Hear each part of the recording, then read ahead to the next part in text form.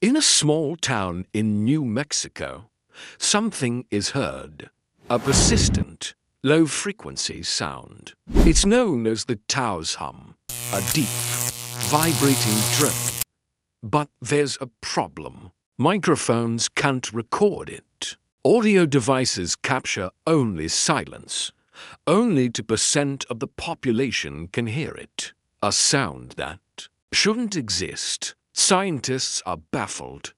They've investigated geology, industrial noise, even radio waves, but they've found nothing. Some say the sound follows them, a constant, maddening companion.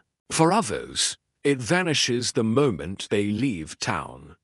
Similar hums have been reported worldwide, from England to Australia.